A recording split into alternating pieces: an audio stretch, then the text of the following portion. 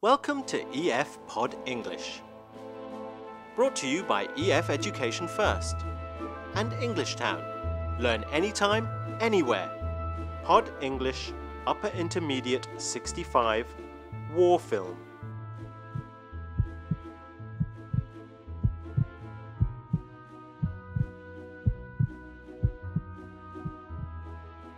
In this lesson, you will learn how to exchange opinions in English. We will talk about asking for people's opinions, how to give your own, and how to disagree with someone. Here are some examples. What did you think of the movie? I think it was brilliant. Let's begin. We are now going to watch a short movie. Two friends went to see a film, and now that it is finished, they share their impressions of the film. Listen to how they describe the movie.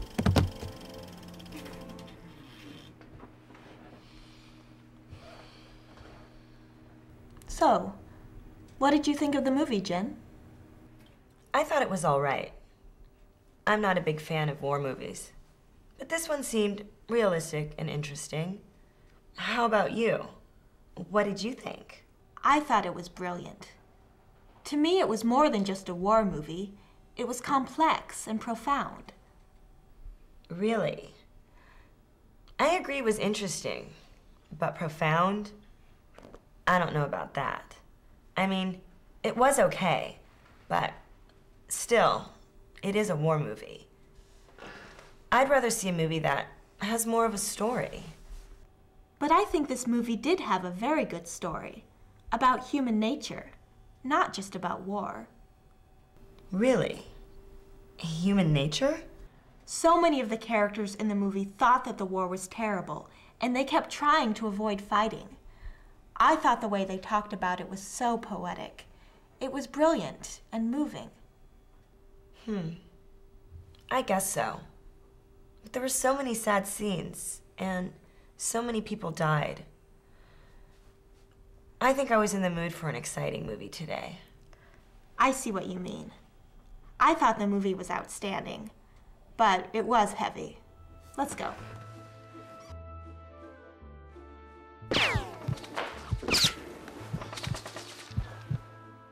Now let's talk about the language of the movie.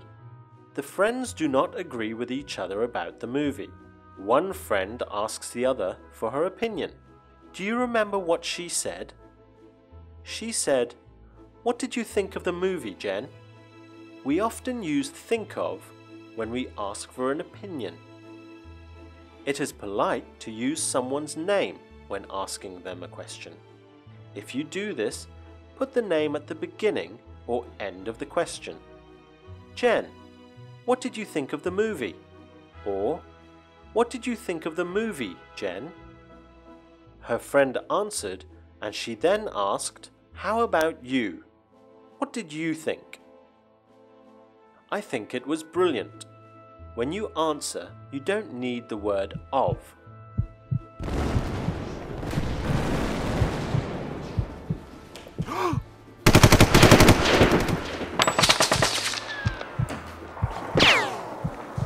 There are many ways to agree or disagree with someone. In the movie you saw, a few useful expressions are used. The woman, Jen, did not like the movie. She used polite phrases to disagree. For example, she said, "I don't know about that." I guess so." Really? All of these are ways to suggest that you have a different opinion, even if you don't say it.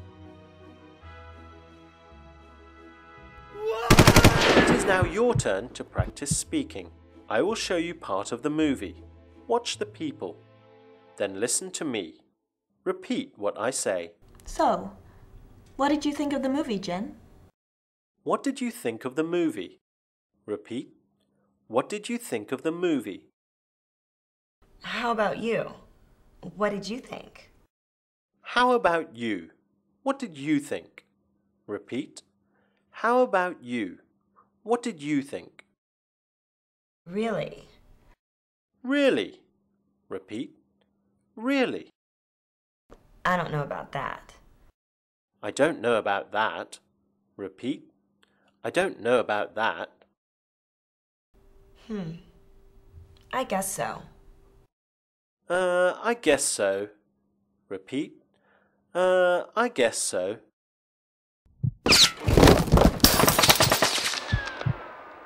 Well done. You have now practiced asking for opinions and disagreeing politely.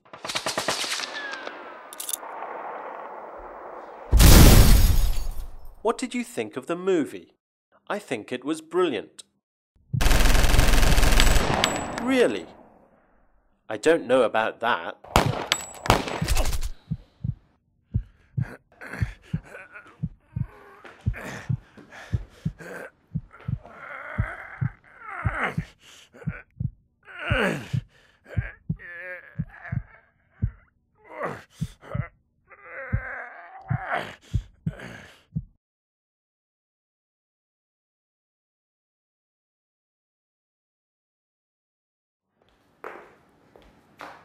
Honey.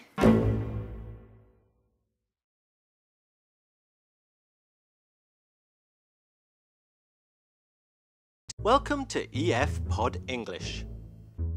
Brought to you by EF Education First and English Town. Learn anytime, anywhere. Pod English, Upper Intermediate 66, Fears.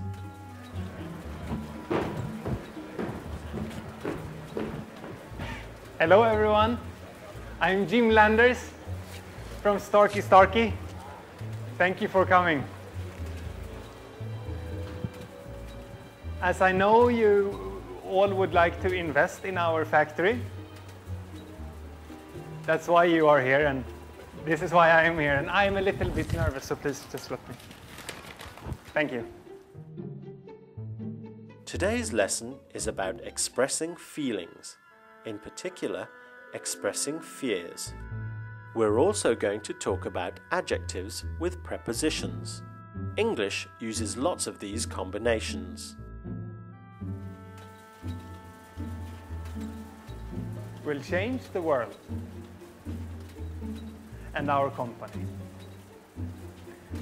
We will cut through the value chain like no one has done before, and we will get closer to our customers than we have ever been. We will sit in the lap of our customer, and we will reach all over the world. Kirsten is telling Jen about what she is afraid of. Let's watch. Hey Jen, what's up? Nothing much. How about you? Well, I'm pretty nervous. Nervous? What about? I have to give a presentation tomorrow in front of 50 people. Oh, at your company. Uh-huh. Cool. You must be excited. No way. I'm not good at public speaking. Really? Why? There's nothing to be afraid of. Actually, I like speaking in front of people. I think it's exciting. Are you kidding? You're not scared of speaking in front of a big group? No, I think it's a piece of cake, as long as I have something interesting to talk about. Well, I don't think the topic is boring. I just get nervous about being in the spotlight like that. Well, when I'm scared of something, I just try to relax and take it easy. Just remember that your colleagues are interested in what you have to say. Maybe you're right. I don't think I'm good at it, but I guess giving a presentation is nothing to be scared of. Exactly. Just try to relax and I'm sure you'll be fine. And we have decided to invest a lot in research and development. The one who made this possible is Mr. Johnson. Did you follow the conversation? Do you share the same feelings about speaking in public? Now we're going to take a closer look at some of the grammar from the movie. The grammar we'll look at now is the compound formed by an adjective followed by a preposition. For example, when the adjective excited is followed by the preposition about, we have excited about, as in, Kirsten was definitely not excited about her presentation tomorrow. We have another common adjective preposition compound, and that's the phrase good at. as in to be good at something. Our example here is I'm not good at public speaking. Another such phrase is surprised by, as in I was surprised by her fear of public speaking. Kirsten was telling Jen how she was afraid of public speaking. Kirsten was afraid of public speaking. Something new has emerged. A new line of rubber. I am proud to present to you our new product rubber line, Rubberific. Our last example for this is bored with. And to put it into the context of Jen and Kirsten's conversation, we could say that Jen was bored with Kirsten's complaints. Read each statement and guess which preposition is correct. Kirsten says she is not a good public speaker. Which preposition fits here? No way. I'm not good at public speaking. At. That's right. Good at. Try another one. Jen says she should not worry. What goes after afraid here? There's nothing to be afraid of. Of. There's nothing to be afraid of. Let's try another. Kirsten asks her friend if she gets scared. What word should come after scared here? You're not scared of speaking in front of a big group? Of. Scared of. She's not scared of speaking in public. Kirsten says something makes her nervous. Which preposition fits here? I just get nervous about being in the spotlight like that. Nervous about. She's nervous about speaking. That brings us to the end of the lesson. Our engineers have worked day and night, a fact that is today bound to be a success. I promise you, success solid as rock. Yes.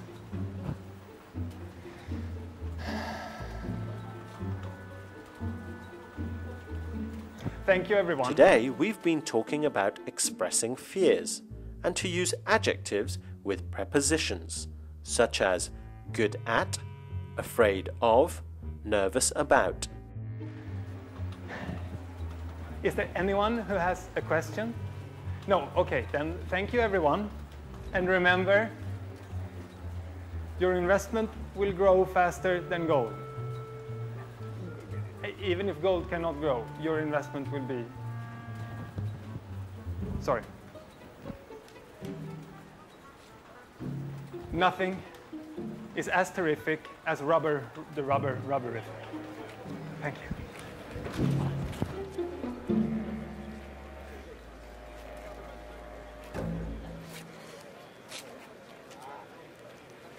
Welcome to EF Pod English. Brought to you by EF Education First and English Town. Learn anytime, anywhere. Pod English, Upper Intermediate, 67. Technology.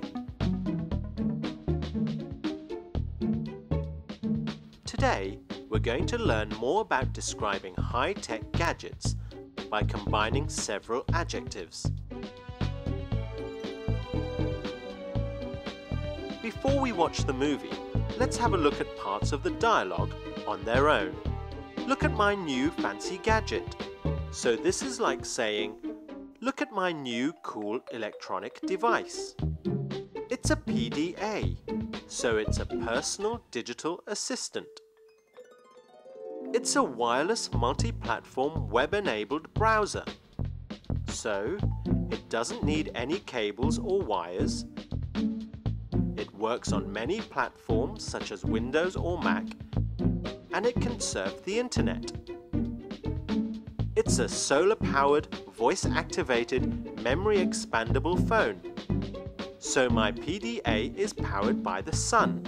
It doesn't need batteries. I can talk to my phone and tell it to do things. and the memory can be increased if I want it to be. Now we've had that preview, let's watch the movie. Hey, I see you've bought yourself a new fancy gadget here. Hey, I'm an early adopter of new technology. That's the latest PDA. Personal digital assistant, right? What does it do? Well, on the one hand, it's a wireless, multi-platform, web-enabled browser. My handheld does that. But on the other hand, it's a solar-powered, voice-activated, memory-expandable phone. My phone's rechargeable, but not solar-powered. I have my bills paid, my music collection cataloged, and all of my photos stored on its built-in memory. So what happens if you lose it? Well, in case of loss or theft, all of the password-protected data is automatically backed up to a web account once a day. I'm actually quite impressed. Did you know that English uses a specific order for adjectives if you have more than one? Take a look at this example. She has a small, square, black laptop computer. In English, we put adjectives in a specific order before the noun. First size, like small. Shape, like square.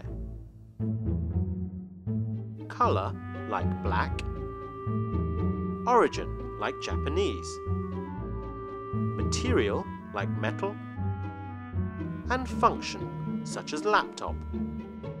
If you pay attention, you will see this order repeated all the time. People also combine adjectives to make compounds. Two words working as one word. You will see more of this in a minute. In this part, you're going to listen to my description of what the PDA can do. Think of the right adjective to fit this description. Then, we can see how Dennis describes it in the movie.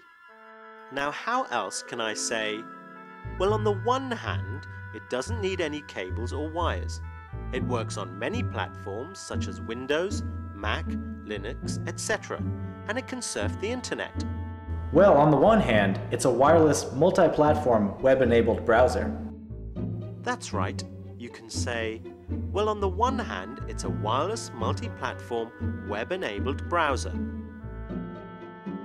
Now, what can I say instead of, on the other hand, it's powered by the sun, I can talk to my phone and tell it to do things, and the memory can be increased if I want it to be. But on the other hand, it's a solar-powered, voice-activated, memory-expandable phone. Good. The correct answer is, on the other hand, it's a solar-powered, voice-activated, memory-expandable phone. As you can see, there are a lot of things you can do with adjectives. Put them in order, combine them into compound words, and generally sound very high-tech. See you again soon.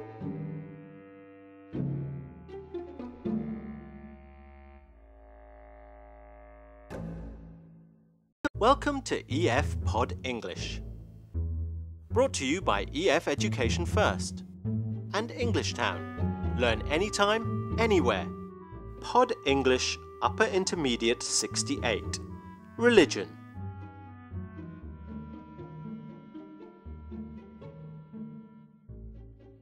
Today we're going to talk about different religions from around the world and what they mean to different people.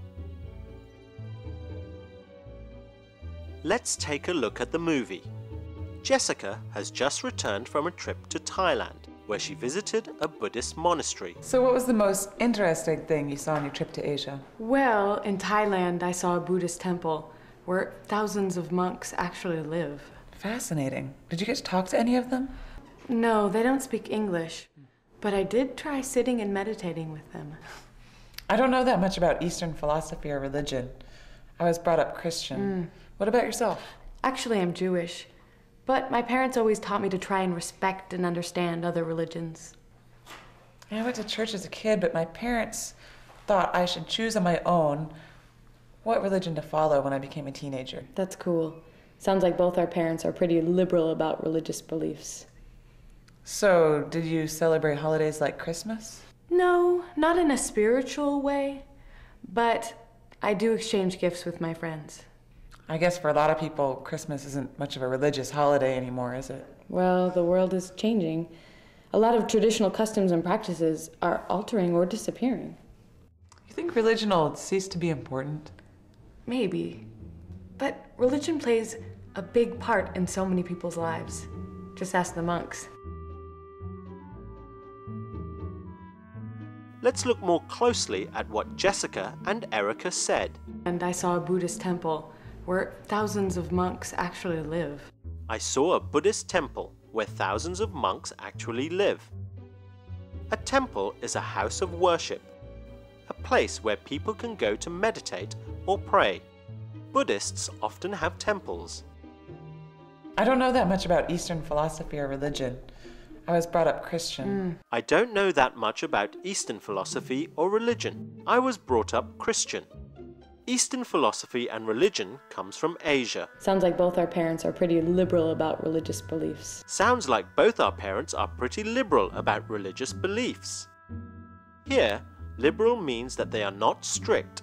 Jessica could make her own choices in life. In this part, we're going to listen to my description of a religious term, and then you have to guess what it is. What is the name for people who live in a monastery? Jessica met some in Thailand. The correct answer is a monk. Now, what is the name for a set of spiritual beliefs, values, faiths, and practices? That would be a religion or faith. And finally, what could be a building dedicated to religious ceremonies or worship? It could be a church or a temple. Well done for completing those exercises. Today we've talked about different religions from around the world. Thanks for joining me this lesson, and I hope to see you again soon.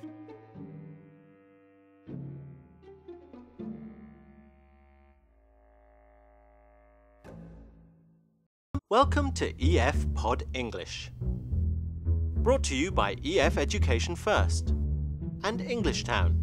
Learn anytime, anywhere. Pod English, Upper Intermediate 69. Interview.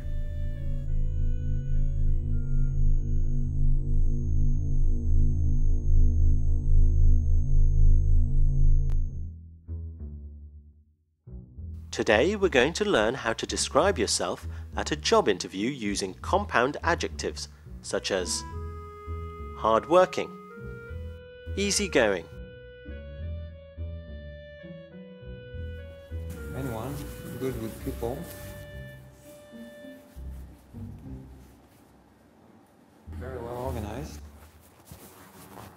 where I see myself in 5 years. Thanks for coming in to talk about the volunteer position. You're an accountant, right? Yes, that's right. I ran an accountancy firm for 5 years, but then I sold the business.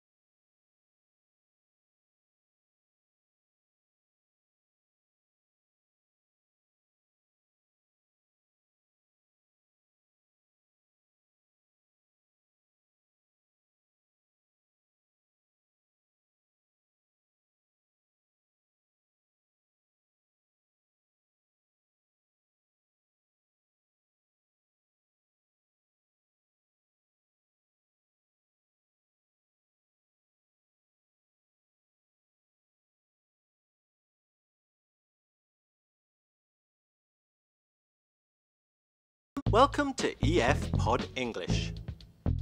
Brought to you by EF Education First and English Town. Learn anytime, anywhere. Pod English, Upper Intermediate, 70. Computers.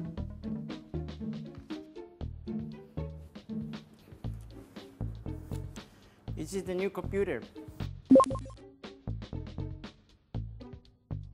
Today, you will be learning about computer and internet-related terminology. Oh, it always happens. Make note of what kind of language is used to explain how to find something on the internet. We're now going to watch a movie about someone teaching her friend how to use the internet. Jane, I want to find the weather forecast for tomorrow. What do I need to do? First, you need to be connected to the internet. Oh, right.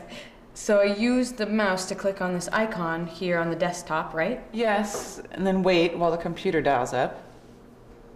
Why is it taking so long?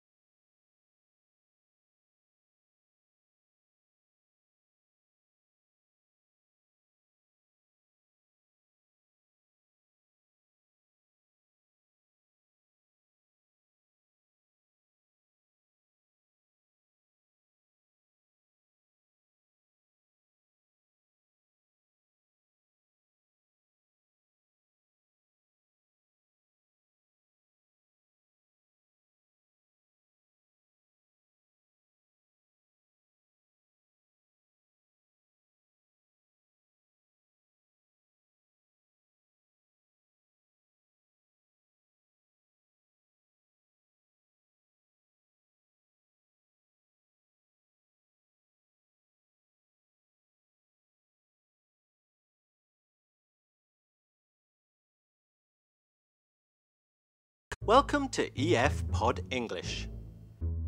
Brought to you by EF Education First and English Town. Learn anytime, anywhere. Pod English Upper Intermediate 71. Law. This is Barry T. Stanley, the true voice of the people. We'll fight for you. In today's podcast, we're going to have a look at some legal terms. Verbs like to sue, to charge, cross-examine, defense lawyer, jury, verdict.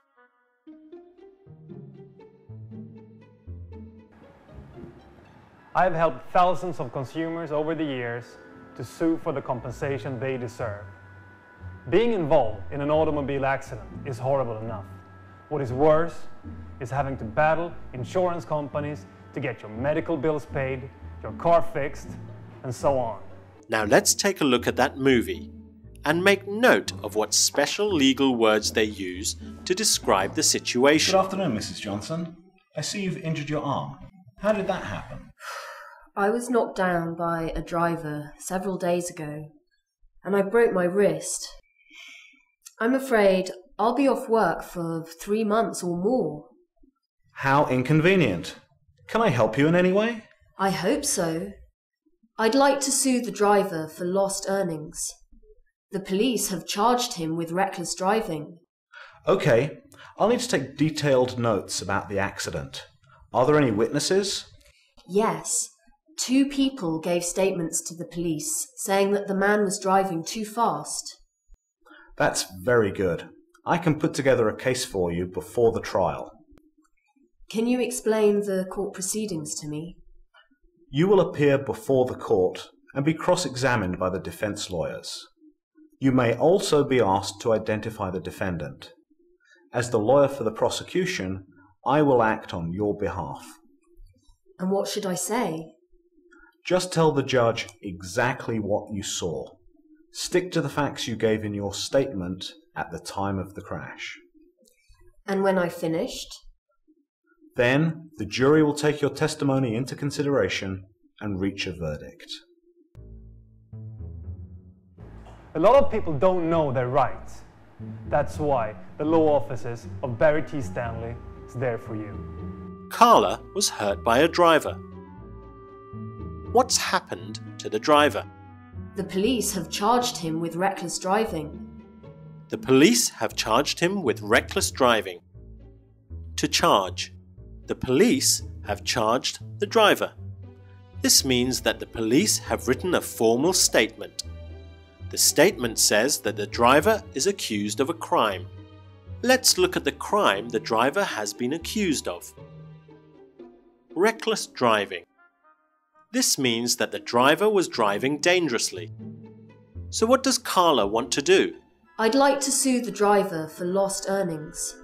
Carla wants to sue the driver. To sue means to take someone to court because you think they are responsible for a problem and you want them to pay you money. Carla couldn't work for 3 months, and so she wants to sue the driver for lost earnings. The lawyer later explains to Carla what will happen when she goes to the court. You will appear before the court and be cross-examined by the defense lawyers. So Carla will be cross-examined. This means that the lawyer for the driver will ask her detailed questions. The lawyer for the driver is called the defense lawyer. And what will happen towards the end of the court case? Then, the jury will take your testimony into consideration and reach a verdict. The jury is a group of people chosen from the public. They will decide whether the driver is guilty or not guilty. Verdict is another word for a decision. How can you be sure you're being treated fairly by the insurance companies? That's why the law offices of Barry T. Stanley are there for you. We know the law, we know what you deserve, you have rights and you don't have to fight alone. Now see if you can remember some of those legal terms. Carla was hurt in an accident. What action does she want to take? Carla wants to sue the driver. Can you fill in the gap here? Well done. The police have charged the driver. Can you fill in the gap here? Here's a hint. The phrase we are looking for means to ask detailed questions. That's right.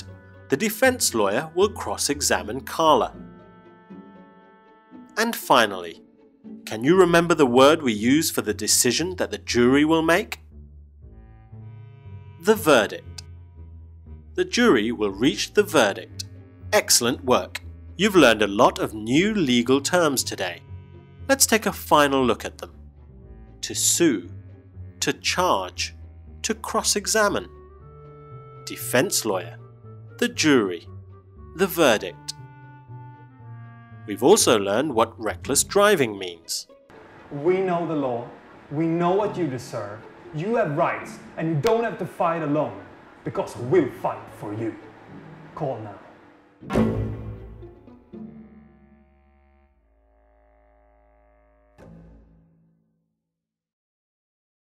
Welcome to EF Pod English.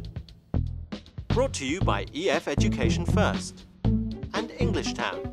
Learn anytime, anywhere. Pod English, Upper Intermediate 72. Travel itinerary. Morning. There's ticket, passport. We're going to look at some useful words we use when we talk about traveling.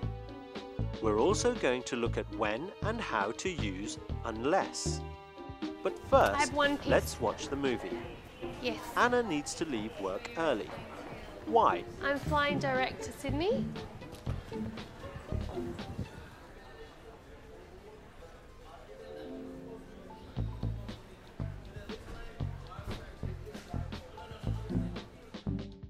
Excuse me, I have to leave early. Okay, how come? It's my niece. She's at the airport. She's on her way to Japan. She said the travel agent gave her the wrong itinerary. She said she has to make 3 connections to get to Japan and it will take 2 days to fly there. It's gonna take 2 days? What's the problem?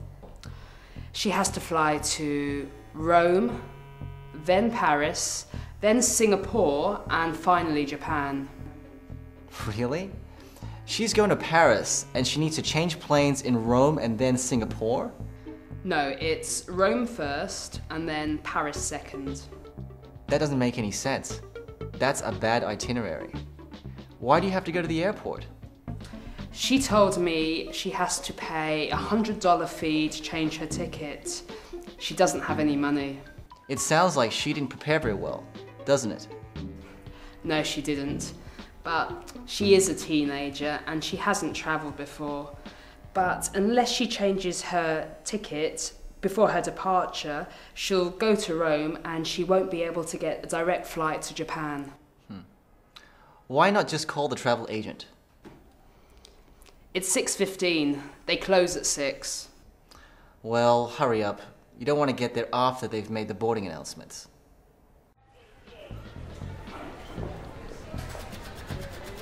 I don't believe it.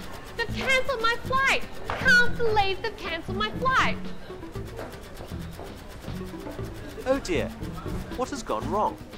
I think Anna's niece needs some help, don't you? Let's see again what the problem is. It's my niece. She's at the airport. She's on her way to Japan. She said the travel agent gave her the wrong itinerary. The itinerary is the problem. Anna's niece has been given the wrong itinerary. An itinerary is a travel schedule. It's a bit like a timetable for your holiday. So what does Anna's niece need to do? She said she has to make 3 connections to get to Japan and it will take 2 days to fly there. Her niece has to make 3 connections. This means that she has to change airplanes 3 times in one journey. Well, no one wants to spend 2 days traveling in an airplane, so Anna's niece has to change her ticket. Excuse me. My flight has just been cancelled. 20 minutes ago, you're telling me to board the aircraft. Now my flight is cancelled. How am I ever going to get to Sydney in 24 hours? Unless she changes her ticket before her departure, she'll go to Rome and she won't be able to get a direct flight to Japan. Unless she changes her ticket before her departure, she won't be able to get a direct flight to Japan. Unless means the same as if, not. This is the same as saying, if she doesn't change her ticket, she won't be able to get a direct flight to Japan. So Anna has to go to the airport to pay the $100 for the new ticket. Why is it important for her to leave quickly? Was it the flight to... Sydney! Sydney! Sydney? Let me check, ma'am. Checking, checking, checking. Always checking. Well, hurry up. You don't want to get there after they've made the boarding announcements. Because if she arrives after the boarding announcements have been made, her niece might miss the flight. A boarding announcement sounds like this. Flight 244 to Hawaii is boarding at gate 65. I'd like to fly with a different airline. Can you please... Okay, I would like my luggage back. I would like to fly on a different airline, please. I'm not waiting around for a boarding announcement. I please have my luggage back. I demand to have my luggage back. Well, now it's your turn to practice what you've learnt today. Can you fill in the missing word here? Here's a hint. The word we're looking for means to change planes. I hope I don't miss my connection. Can you remember what we call this? Flight 244 to Hawaii is boarding at gate 65. That's right, it's a boarding announcement. So what about this? Can you remember a word which might fit in here? Excellent! The word we're looking for is itinerary. Anna's niece has a bad itinerary. And how can I rephrase this sentence so it uses the word unless? If she doesn't change her ticket, she won't be able to get a direct flight.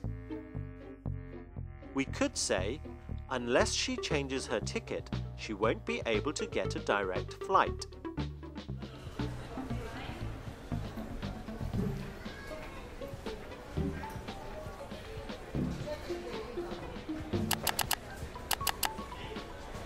And that brings me to the next point. We've learned some useful words to do with travelling, like connection, itinerary, and boarding announcement. We've also looked at how to use unless.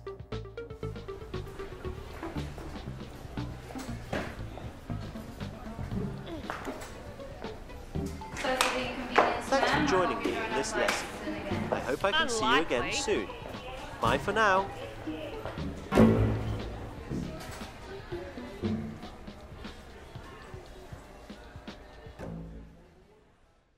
Welcome to EF Pod English. Brought to you by EF Education First and English Town. Learn anytime, anywhere. Excuse me, sir? Yeah? Can I help you? Yeah, I got a ticket, it's okay. I'm sorry, sir, not today, you haven't. A special event today, sir. What? Pod English Upper Intermediate 73. Sightseeing. This is an all-access card to historical sites all over the UK. Can't you just give me a few minutes to run up and touch the stone, and I'll be right back. I'm sorry, sir. If it was up to me, I would, but it's not my rules, sir. We are closed. Who put up that sign then? In this lesson, we'll look at how articles like a and the are used in common phrases in place names and for holidays. For example, I had a great time traveling in the US. I had the time of my life in Australia. So there's nothing you can do, huh? I'm afraid not, sir.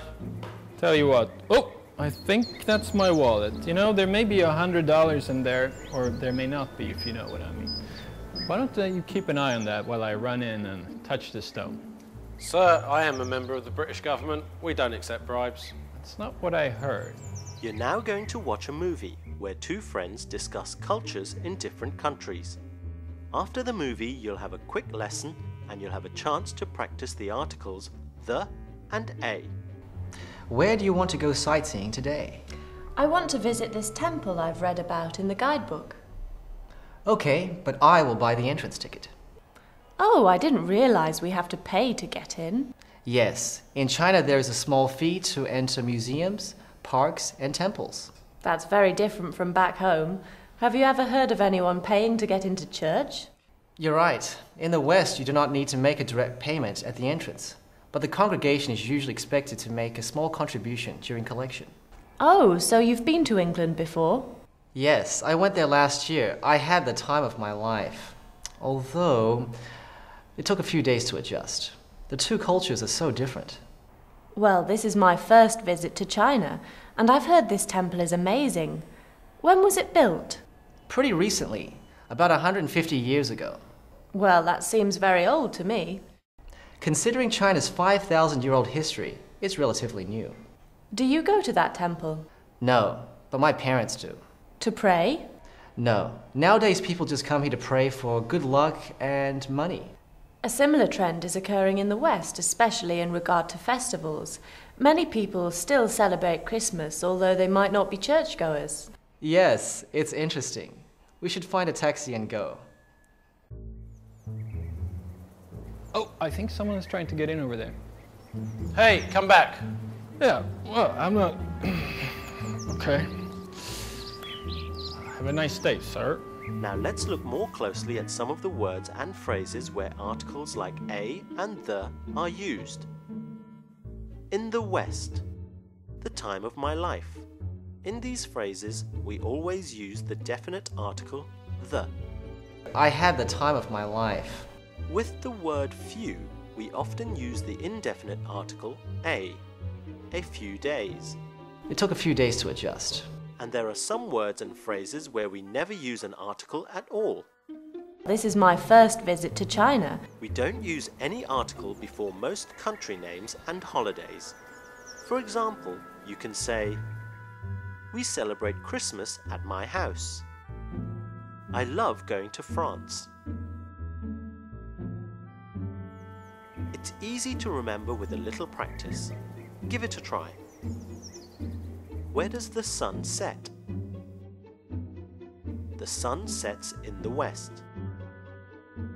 How do you say you had a really excellent time? I had the time of my life. What do you know about these places? Brazil. My favorite coffee comes from Brazil. Egypt. Everyone knows the famous pyramids are in Egypt. What do you know about these celebrations? Easter. Easter is celebrated in the spring. Halloween. Halloween is very popular in the US. We don't use any article before most country names and holidays. Now, just when you thought it was clear, be careful. There are a few exceptions. Sometimes we need the before a country name. Can you guess why? That's right. When the name includes United, Union, or Republic, you use the definite article, the. Well done. Not you again, sir. Listen, I'm supposed to have the time of my life here. I've seen all the historical sites in the UK, except for these rocks. Can you just please let me in for a couple of minutes? I'm sorry, sir. I'm sure you could have the time of your life anywhere in the UK, but not here today. Oh, man, I can't believe this. Well, you know what? Go on, beat it, sir.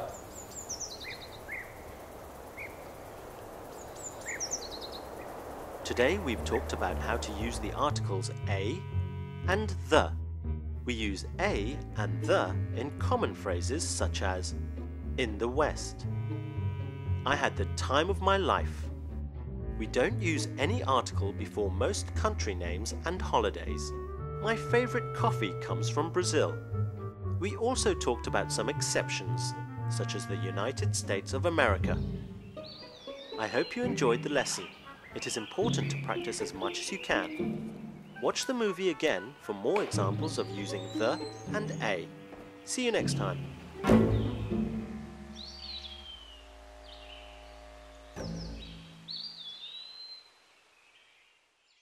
Welcome to EF Pod English. Brought to you by EF Education First and English Town. Learn anytime, anywhere. Pod English Upper Intermediate 74. Investor Talk.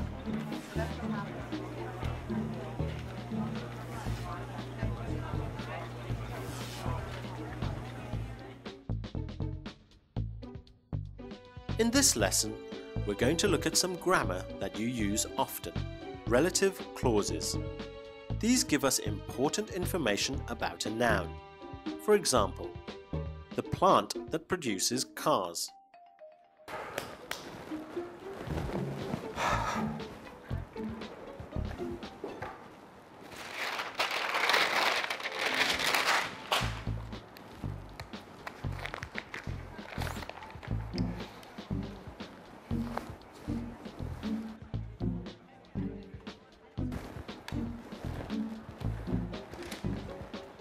Now let's watch the following short film where two colleagues are discussing a visit. Did it go well or badly?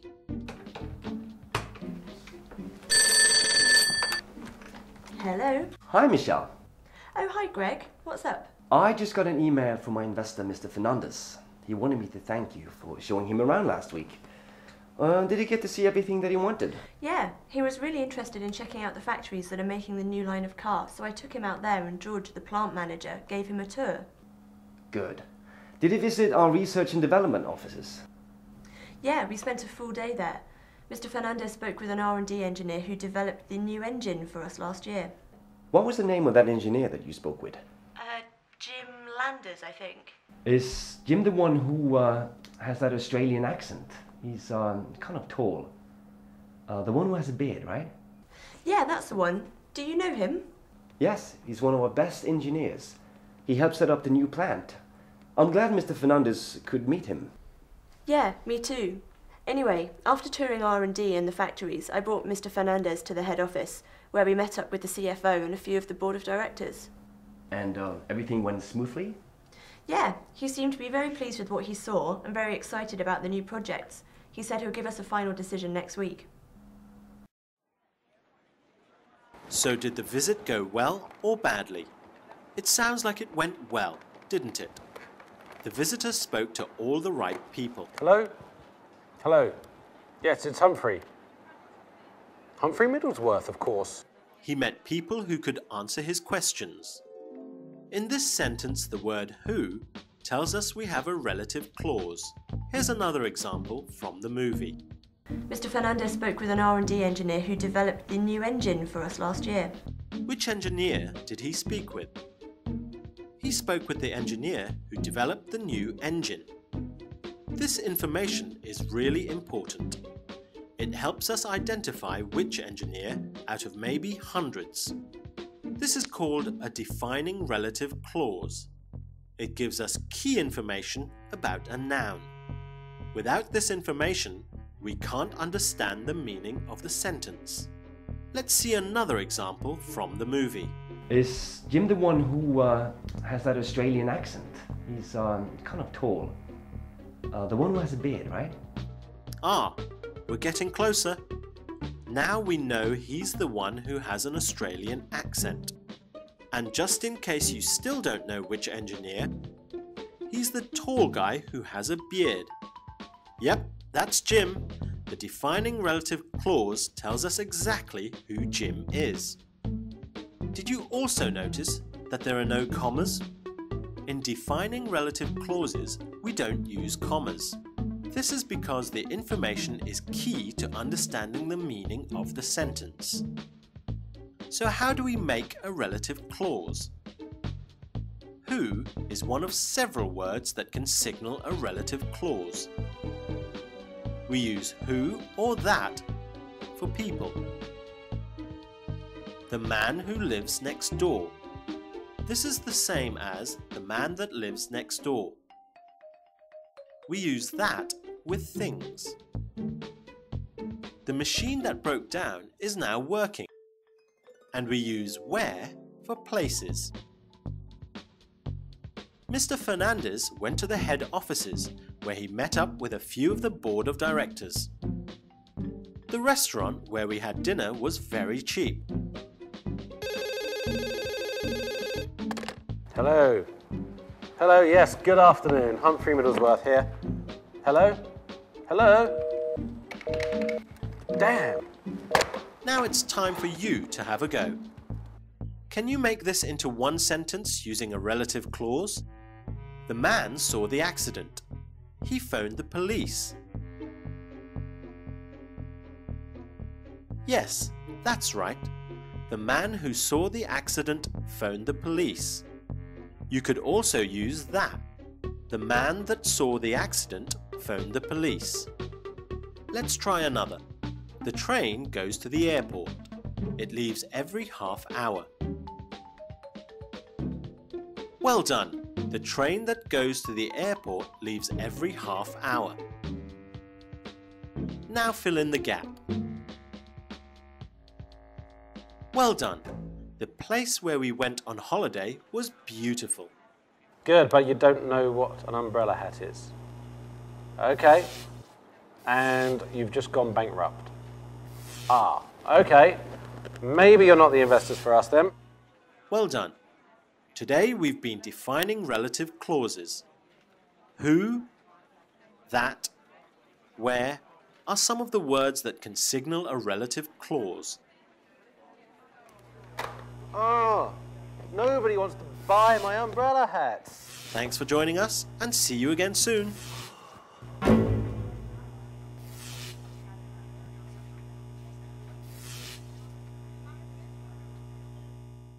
Welcome to EF Pod English. Brought to you by EF Education First and English Town. Learn anytime, anywhere. Pod English, Upper Intermediate 75.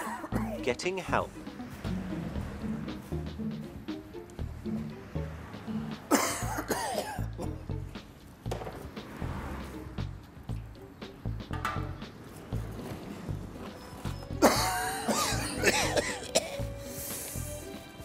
In this lesson, you'll practice pronunciation of words beginning with the h sound, and we'll look at using the verb do for emphasis.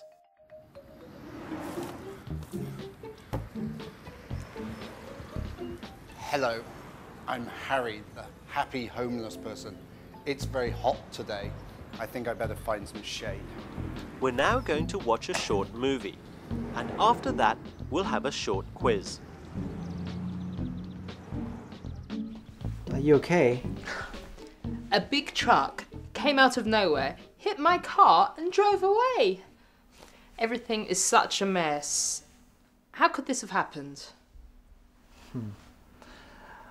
Take it easy, okay? Have you called the police? No, in the confusion I forgot. I can't believe this. I just spent $500 on repairs last week. Are you okay? You aren't hurt? No, that's a relief, but my neck does hurt. Oh, maybe you are hurt. All right, we're gonna call the hospital just in case. Why me? Why couldn't that truck have hit someone else? This is the last thing I need right now. 911, how can I help you? I'd like to report a hit-and-run car accident. My friend has just had a car wrecked and she might be hurt. Okay, sir, what's the address? The address is 119 East Main Street. Please hurry.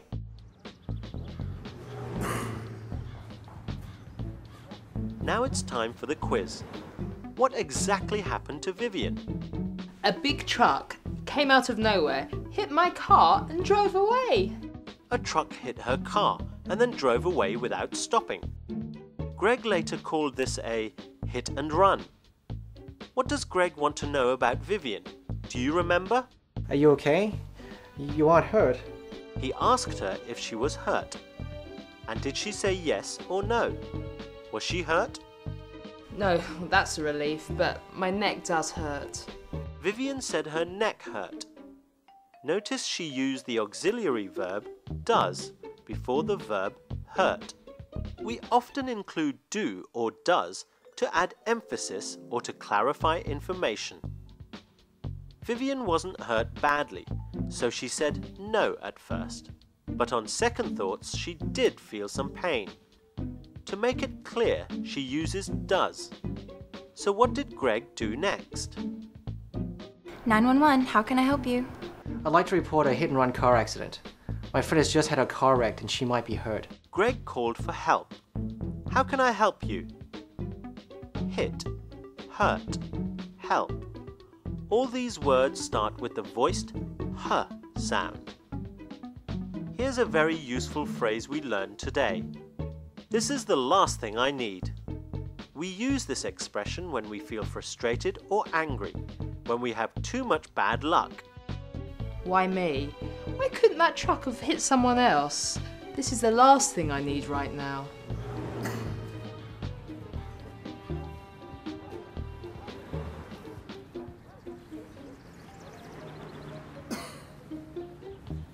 Now let's test your memory. Do you remember what it's called when someone drives away without stopping after causing an accident? You did remember. It's called a hit and run. And do you remember what verb we use for emphasis? Yes, you do remember. And you're right, I did just use it.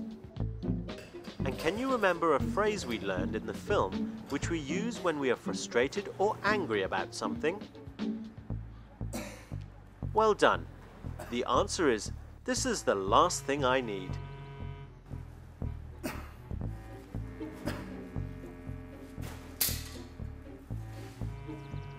In this lesson, you practiced the pronunciation of h.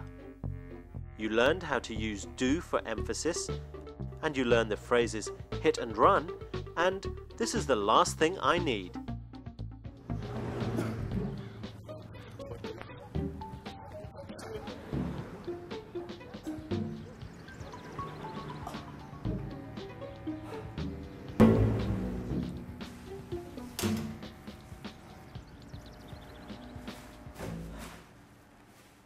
Welcome to EF Pod English.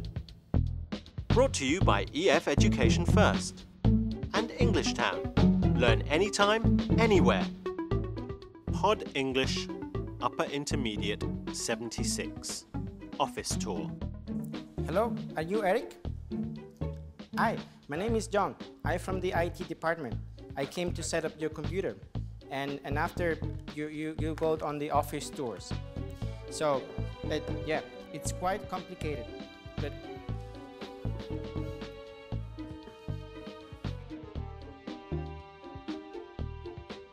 in today's lesson, we'll look at the difference between the words quite and rather. You'll also learn how to answer questions that start with, do you mind if...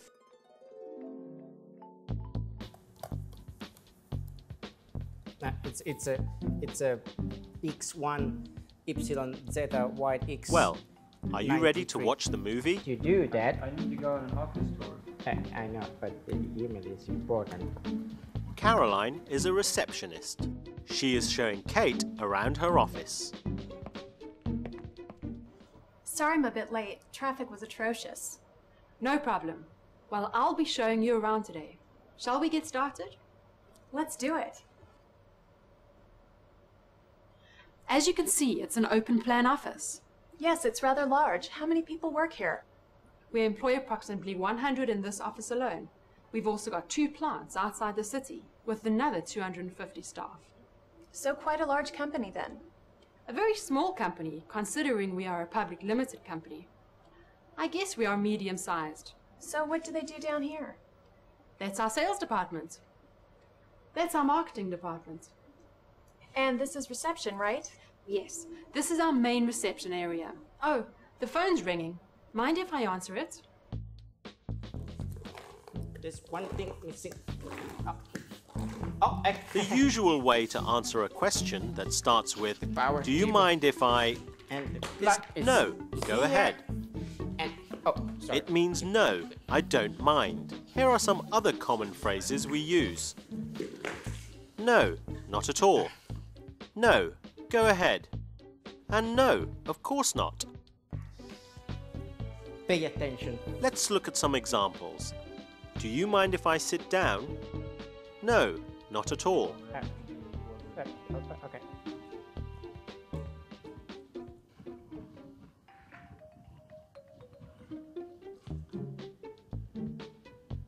Did you catch what Kate was sorry for? Sorry I'm a bit late. Traffic was atrocious. She said, "Sorry I'm late. Traffic was atrocious." Atrocious is another word for terrible. Now let's look closely at the language Kate used to describe the office and the company. Kate says the office is rather large. Then she says it's quite a large company. Note that quite is followed by a or an. It's quite a large company. In these two sentences, rather and quite mean the same thing. We can use either of them to describe something that is between a little and very. But there are a few small differences. Let's look at rather first. You can use rather to express something unexpected or unusual. For example, your business plan is rather good. It's better than I'd hoped for. We also use rather when we want to express negative feelings. For example, the network is rather slow today. In contrast, we often use quite when we are feeling happy about something. For example, I was able to download the file quite quickly. One thing to be careful about, however, is that quite can sometimes mean absolutely. For example, are you sure? Yes, I'm quite sure. This means I'm completely sure.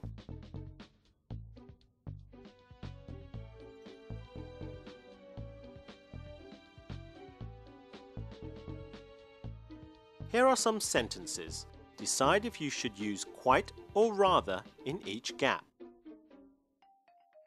Can you do this one?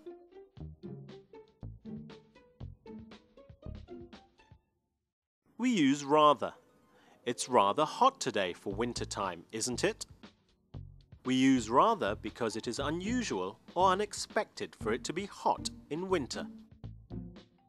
Can you do this one? It's quite a large company.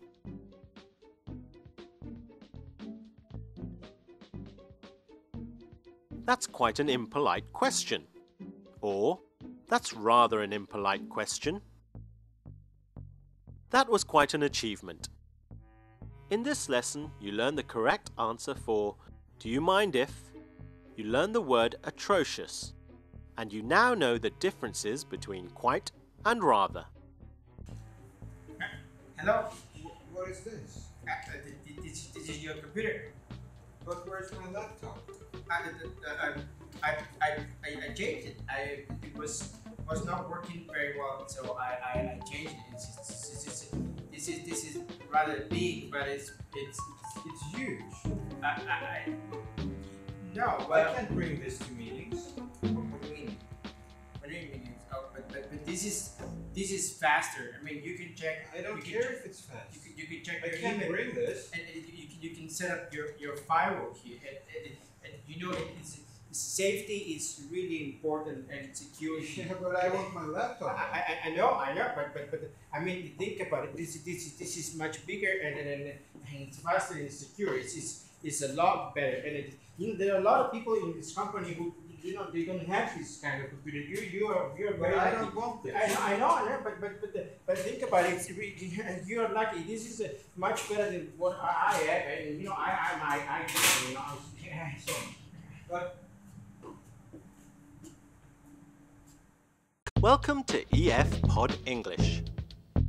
Brought to you by EF Education First and English Town. Learn anytime, anywhere. Pod English Upper Intermediate 77. Studying English. In today's lesson, we're going to learn how to use linking words, also called discourse markers. We're going to look at using well and for example. Before we watch the movie, I'll teach you some vocabulary which may be new to you. For example, variations. We use this word when there is a slight difference between things of the same type. For example, there are many variations of the Chinese language. This means although there is one language, it may be different from place to place. Linguistics. This is the study of languages. Are you ready to watch the movie? An examiner is asking a student several questions about his study plans. Okay, let me start by asking you a little about yourself. Why are you studying English? Mainly because English allows me to communicate with people from all over the world. And I hope to study abroad and maybe even work in an English-speaking country one day. So, where do you hope to study? Well, I've applied to several places in the States and one in England. And what would you like to study? Well, I'm interested in reading, so maybe I'll study English literature. I'm also quite interested in linguistics, so maybe I'll study languages as well. Okay, so you're interested in the different variations of English spoken around the world. Can you tell me some of the differences between American and British English? Well, for one example, the present perfect tense is less commonly used in American English. For example, a British speaker will say, "Have you eaten?" But an American speaker will say, "Did you eat?" Good. Can you think of anything else? Well, there are many variations in vocabulary. For example, discourse markers such as well, for example, indicate what's coming next, and they connect ideas when we speak. They also give us a little bit of time to think. How does the student start his answer when the examiner asks, "What do you hope to study?" Let's watch again to see. well, I'm interested in reading, so maybe I'll study English literature. He says, "Well, I've always enjoyed reading, so I hope to study English literature." The student uses well to gain some time while he thinks of his answer. Let's look at another example from the movie. What does he do here? Well, for one example, the present perfect tense is less commonly used in American English. For example, a British speaker will say, "Have you eaten?" But an American speaker will say, "Did you eat?" The student answers the question and then wants to link his answer to more information. So he says, "For example." By saying "for example," the listener knows what's coming next too. First, let's listen to some examples using discourse markers. Then repeat. Well, I've applied to several places in the States and one in England. Let's repeat that. Well, I've applied to several places in the States and one in England. Let's try another one. Well, I'm interested in reading, so maybe I'll study English literature. Now repeat after me again. Well, I've always enjoyed reading, so I hope to study English literature. Well done. Today we've learned about 2 discourse markers. Well, for example. Join us again soon for another lesson. Bye.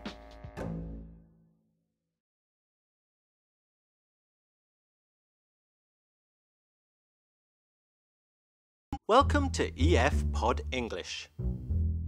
Brought to you by EF Education First and English Town. Learn anytime, anywhere.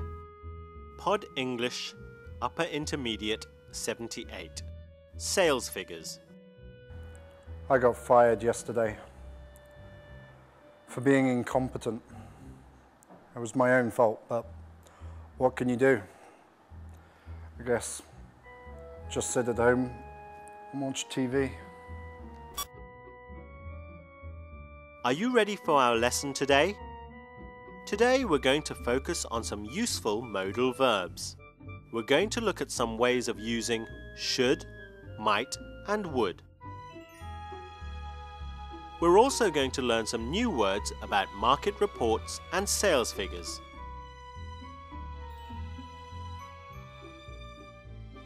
Before we watch a short movie, I'll teach you some vocabulary which may be new to you. Revenue. This is the money coming into a company or organization. Revenue. Quarter. The year is divided into 4 parts.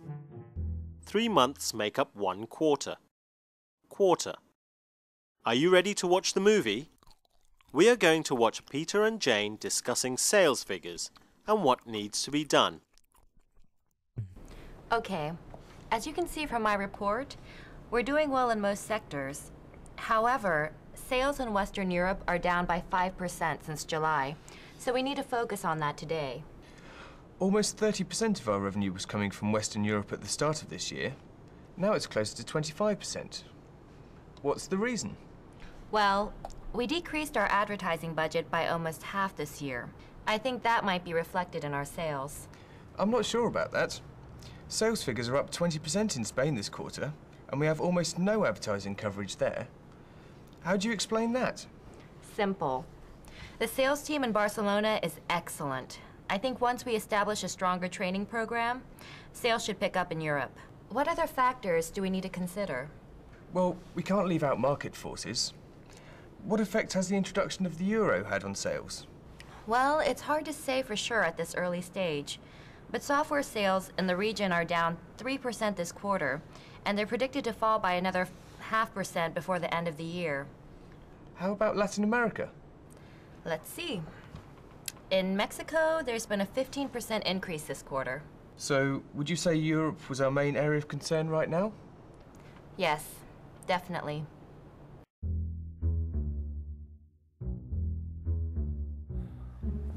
So why did I get fired? Quite straightforward, really. Not enough sales.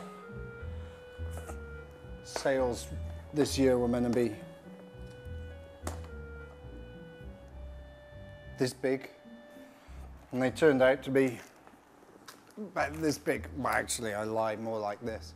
Oh dear, And I thought I it had doesn't to say sound it like out things are going very well in Western Europe. Why? Let's listen to Jane again. Well, we decreased our advertising budget by almost half this year. I think that might be reflected in our sales. She says, I think that might be reflected in our sales. By using might, she talks about possibility. Look at these sentences. I might go to visit my parents tomorrow. They might not arrive in time. Both sentences use might to talk about possibility. I think once we establish a stronger training program, sales should pick up in Europe. But no one wanted to do what I wanted to do, and my boss overruled me, and so sales didn't come in, and now I'm the one that gets fired. Just a scapegoat. Jane says that sales should pick up in Europe. This means that sales in Europe are expected to get better once they do certain actions. We use should when we expect something to happen. Let's look at another example of a modal from the movie. Notice how Peter asks Jane if he understood things correctly. So, would you say Europe was our main area of concern right now? Peter says, so would you say Europe was our main area of concern right now? He uses would to ask for Jane's opinion or advice on what to do.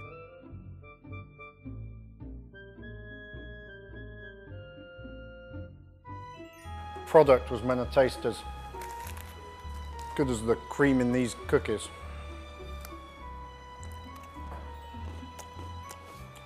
But instead, tasted like the onions and these crisps. Terrible. Good work. Well, now it's your turn to practice using some of those modal verbs. See if you can fill in the blanks with a modal. That's right, we use might here because we are talking of possibility. Wow, look at those dark clouds. It might rain. Well done.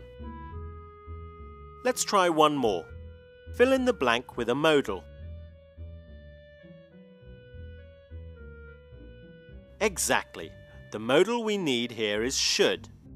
If they don't spend all their money tonight, they should have enough for the train home tomorrow. What about this gap? Can you remember what goes in here? So, would you say Europe was our main area of concern right now? Well done. Today we've looked at words that relate to sales figures and market reports. We worked on modals, specifically should, might and would.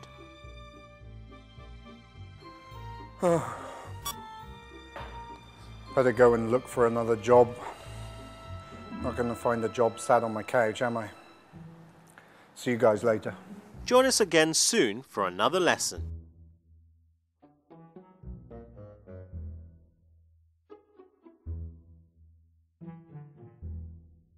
Welcome to EF Pod English.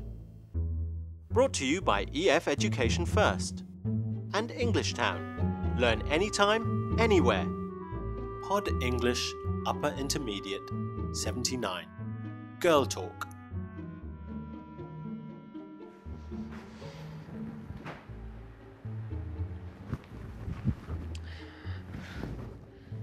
I'm so depressed. I've just been dumped. In this lesson, we're going to learn how and when to use so and such in English. Henry is so busy. Brian is such a funny guy. I never seem to be able to find anyone who wants to have a real relationship. A serious relationship. I'm so sad. I'm so emotional. I'm just so angry. Well, it's time for the movie now, and you'll like this one. It's about dating. Before we watch the movie, let's look at some words you might not know. Check out. This means to try something. Let's check out that new restaurant. A dry spell. We use this when we talk about not doing something for a long time. Like, have you had any dates recently? No, it's been a bit of a dry spell. Personal ad. A personal ad is short for a personal advertisement. Well, now we know what a personal ad is, let's watch the movie. Sandy is talking to her friend Emma. Why is Emma sad? Do you want to go to a movie tonight, Sandy? Can't. I have a date with Brian. We're going to check out that new Thai restaurant. You know, the one that just opened on Market Street. Emma? It's just that I haven't, had a date in, well, a long time. We all go through dry spells, Emma. How long has it been? 6 months? Try 18 months. You haven't had a date in a year and a half? What's wrong with you? Have you been hiding under a rock or something? It's so depressing. I just can't seem to meet anyone. I don't know what to do. How did you meet Brian? I answered his personal ad. I'll never forget it. It said, short, ugly guy looking for tall, gorgeous redhead with low expectations. But you don't have red hair, and you're not tall. True, but Brian's ad made me laugh. He's such a funny guy, and humor is very important to me. Well, I guess I could give it a try then. Yeah, that's the spirit. I just can't believe he dumped me. You know? Like, what was he thinking anyway? So, why is Emma sad? Emma is sad, or depressed because she hasn't met anyone for a long time. Let's look at what Emma says. It's so depressing. I just can't seem to meet anyone. I don't know what to do. Poor Emma. She says it's so depressing. I just can't seem to meet anyone. Emma uses so before the adjective to make the adjective stronger. It's so depressing. We can also use so with adverbs. He walked so quickly. Let's look at some more examples. Henry is so busy. Jackie talks so quietly I can hardly hear her. What would my ad say? I guess I should write an ad about me. So it might say, kind of cute, kind of chubby. Well, we know that we use so before an adjective or an adverb, but when do we use such? Let's listen to Sandy describing her boyfriend, Brian. Brian's ad made me laugh. He's such a funny guy. And humour is very important to me. Brian is such a funny guy. Lucky Sandy. We use such before an adjective and a noun. It also makes the adjective stronger. Here are some examples. Paris is such a beautiful city. It is such a lovely day today. Ooh, this one looks good. Short, ugly guy looking for tall, gorgeous redhead. He seems to be such a funny guy. I like this one. This one could be the one.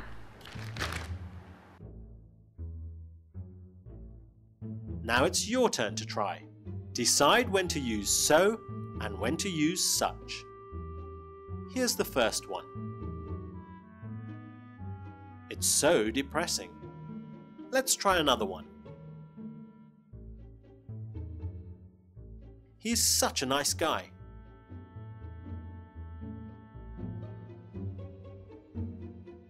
Well done. Thank you so much for dinner. We had such a nice time. I want to get line dry. Want to lose weight? We'll keep eating. Well done. You now know when to use so and when to use such. We use so before an adjective or an adverb. We use such before an adjective and a noun. It's so depressing. He's such a nice guy. I've been dumped before. I'll be fine. I'll be fine. Just gonna go with the rolls, go with the blows.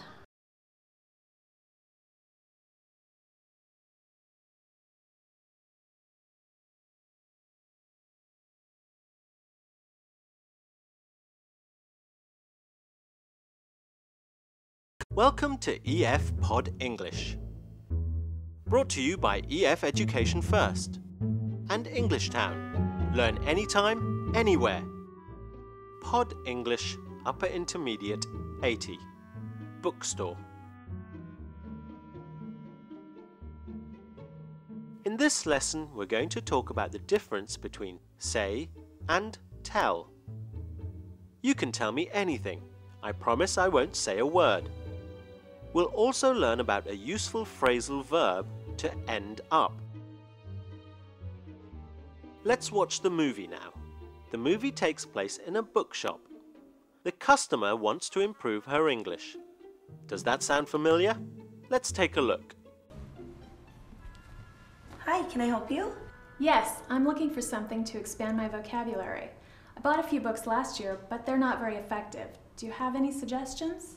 Well, we have some books on tape. You can listen to them and read along. I've heard great things about this series.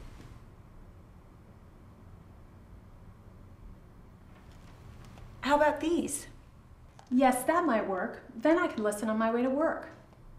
And we have English movies on the 3rd floor. Maybe that could help your vocabulary. Yes, but I always end up turning the subtitles on. Anyway, thanks for the suggestion. I'll head up there later. You know, my son is studying English at school now, and they use a website to study. Really? Do you remember the address? What did he tell me? I think it's englishtown.com. He says it's great. I'll check it out. Thanks very much. Let's look at the difference between say and tell. What's the difference? When do we use say and when do we use tell?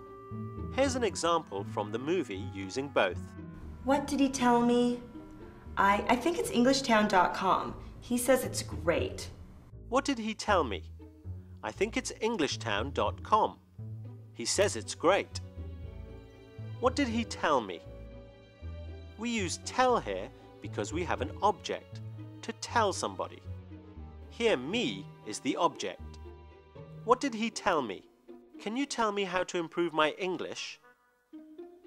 The teacher told the children to be quiet. So when do we use say? He says it's great. He told me it's great. Can you see the difference with this sentence? We use say in the sense of speak, often used in indirect speech. He says it's great. We use told in he told me it's great because we have an object, me, in the sentence. Can you say it again, please? Well, we're now going to look at a useful phrasal verb from the movie. The customer likes watching movies in English, but what always happens? Yes, but I always end up turning the subtitles on. I always end up turning the subtitles on. She doesn't plan to watch the movie with subtitles, but in the end, this is what she does. We often use end up when we don't expect something to happen. Well, why don't you have a go? Complete the sentences with say or tell. Here's the first one.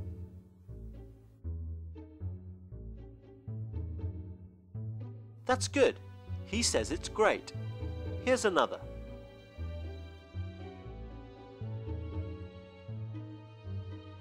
That's right, we used tell here. What did he tell me?